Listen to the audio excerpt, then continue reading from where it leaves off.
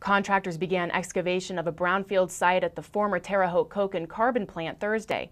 As WTIU's Jimmy Jenkins reports, the contaminated area is just one of many sites the city hopes to clean up so it can get the abandoned properties back on the tax rolls.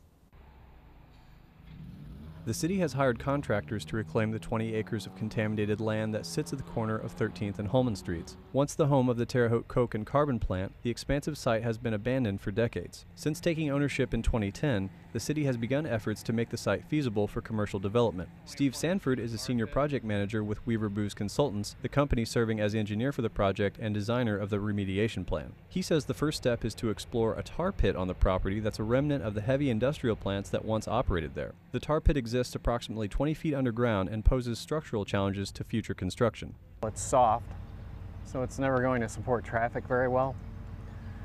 We don't want tar coming up out of the ground later on when we're finished. And finally, this is the part of the site that has some of the highest concentrations of things like benzene and naphthalene.